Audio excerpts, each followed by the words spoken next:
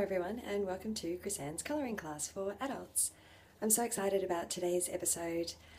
We're moving on from the basic techniques of three-dimensional shading and blending colours together, and we're going to start working with some more professional rendering techniques, working with water and wood and fabric.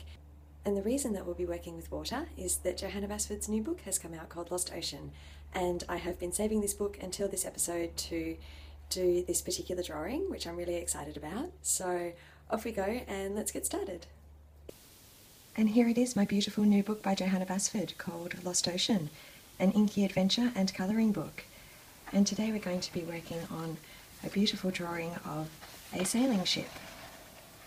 And I've chosen this sailing ship today because it has some fabric in the sails, which I want to show you some interesting textures with. It has some wood that we're going to work with a natural texture of wood, and then it has this beautiful water. Now I'm going to be starting with my greens, and I'm going to block in all of the leaf areas. I've already worked out what colours I'm going to use on my test page, and I'm mainly going to be using the techniques that we learnt in episodes 1 and 2 of one colour shading and two colour shading. So I'm just going to go through and start blocking in all of those leaves, and then I'll come back and show you how to make the fabric texture.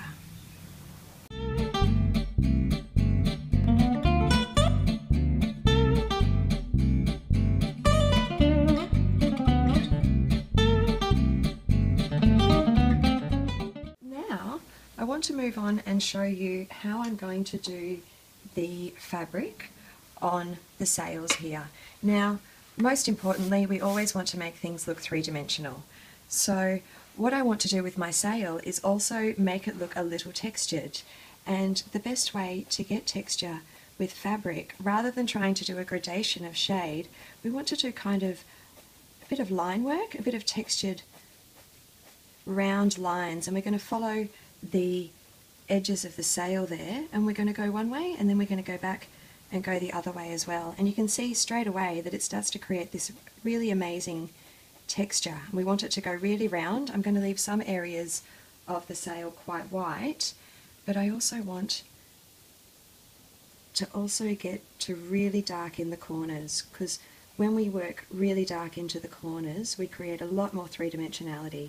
So there you go, I'm going to use this warm grey here, which is called French grey, and then I'm going to use my favourite gunmetal grey just in the corners to create a little bit of a round curve feeling. So we'll start with that, and I'll start with this big sail in the middle here so you can see what I'm doing. And I'm just going to follow the lines of the fabric around. And I'm going to go quite dark into the corners, as always. And then I'm going to work up into each of the fabric folds. And wherever there's a crease at the top, where there's a sort of natural pull up of the fabric, I'm going to go darker there and shorter where it's not creased. There you go, you can see that quite well in that section. So you go a bit darker in there, and then you keep working across.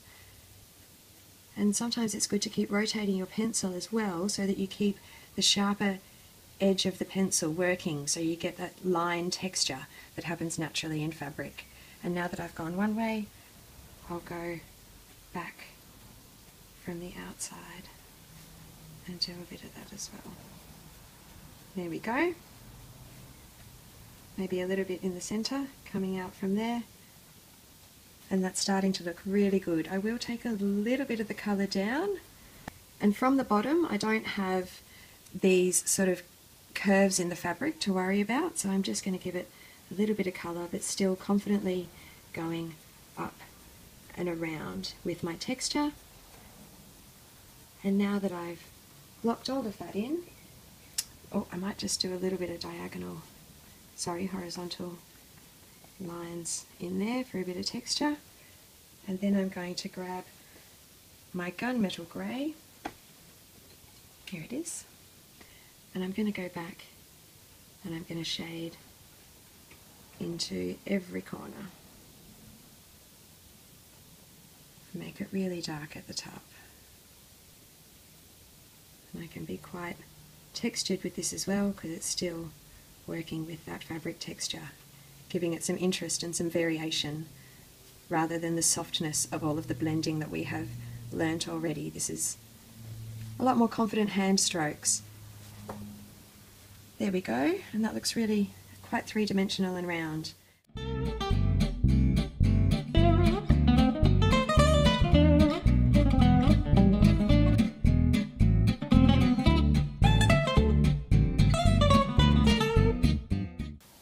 And that's now all of the sails done, the fabric and the beautiful sea plantation.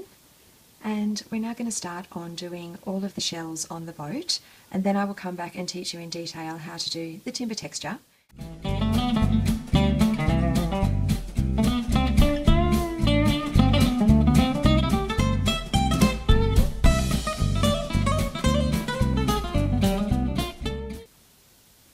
And there's all of our beautiful shells done on our boat. It's looking really rich in colour and gives the boat a really beautiful grounding towards the water. Makes it really lovely. And we're ready to start our timber texture. And there's many different ways to create a timber texture. So today I'm working in a very small area of timber. So I really do just want to create some basic timber details. So if I start out by doing plank shadows with my darker colour, and then I bring in a highlight and I saturate the page with the lighter tone in some areas, that will become, it'll give the timber a little more depth when we're finished. So I've got a very dark brown called burnt umber, and then I've got a light pale sand colour, and now I'm using a raw umber to shade over all of it, and you can see that the lighter tone comes through and the darker tone comes through as well. And then when I'm finished that, I'm going to go back with my darker tone, and from my planks I'm going to blend into the other colours until I get it to a point where I'm happy with the colour balance. And I'm also going to need to go darker than that in some spots. So I'll have a black for the corners so that we can get some nice shadow into the corners. And I'm also going to be using my gold right at the end, and I'm going to be flicking through. And again, you may not be able to see that on camera, but it gives it this beautiful sheen on top of the timber. So working with that technique, I'll start with my dark umber, and I'm going to work with fine lines because it's a very far away boat, so the planks would be quite small in real scale. And I always try and render my materials, and this is timber, so I consider this a material in rendering. I try to work in a very small scale. And I might just do one area for you in its entirety here, and then I'll move on to the other areas, just so you can see me doing it in one spot on the boat.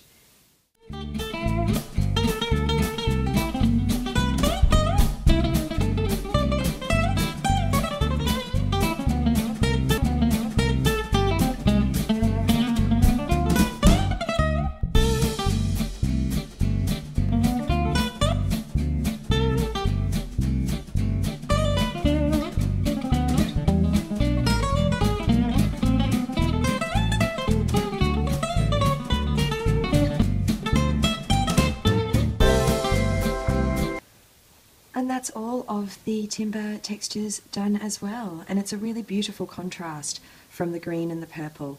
It's sort of the first warm tone that we've really used there, and we're going to add a lot more coolness with the water as well, so it creates a really beautiful contrast, throwing in that orange into the timber. Welcome back everyone. We had a bit of a technical issue there, and while you were away I have actually coloured in the first part of the water. So I'm going to go back and show you how to do that now.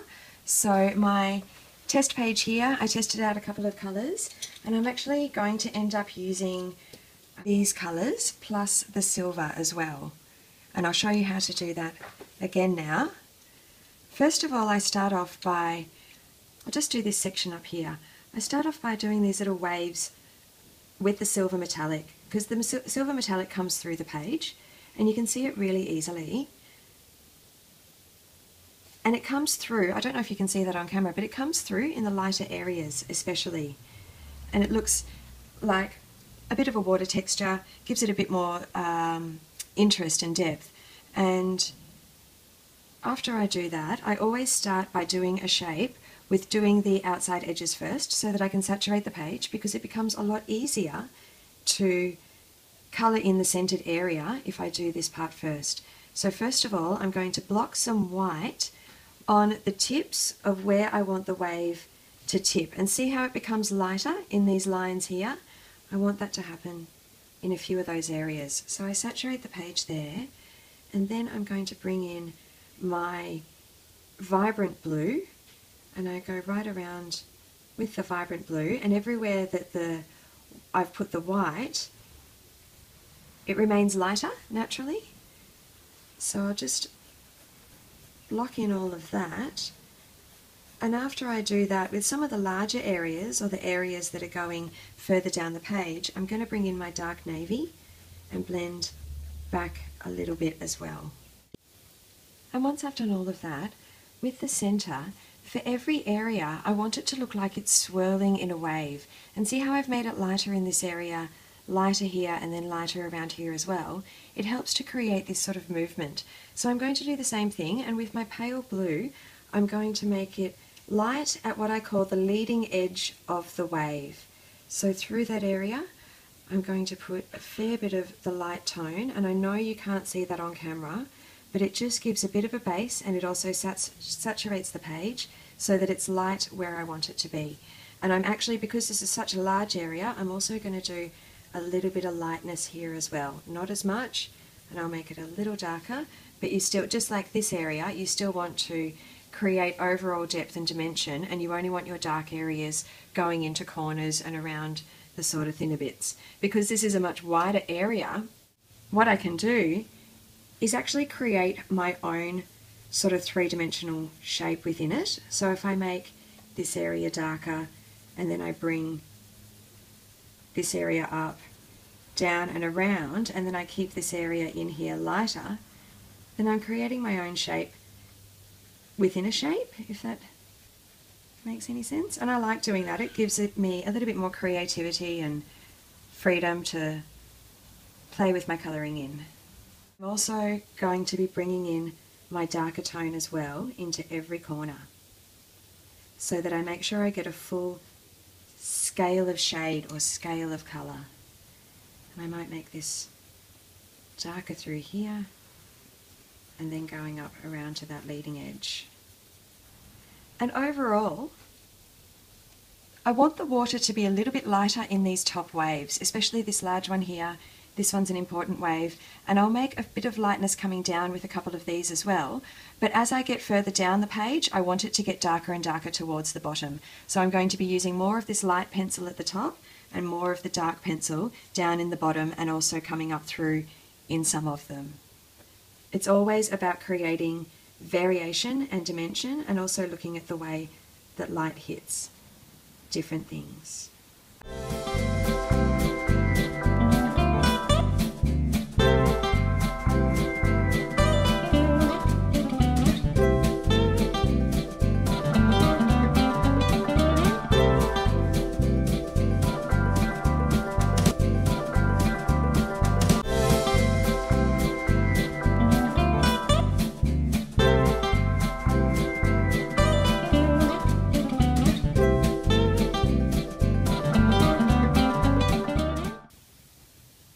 And there we go, that's our beautiful sailing ship done. And the colours gradate beautifully from blue to purple to green, and they're broken up by the warmth of the timber coming through. There's a lot of detail in the timber, some little silver specks coming out in the purple, and the purple all gradates beautifully from light to dark, so there's a lot of depth and variation there. Same as the green up in the leaves, and I really love the fabric texture as well.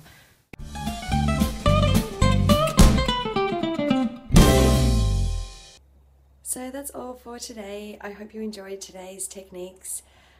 Please remember to share this video. There's all types of links down the bottom, and hopefully there will be one more episode coming out before the end of the year. So I'll see you soon, and until then, happy colouring. Bye!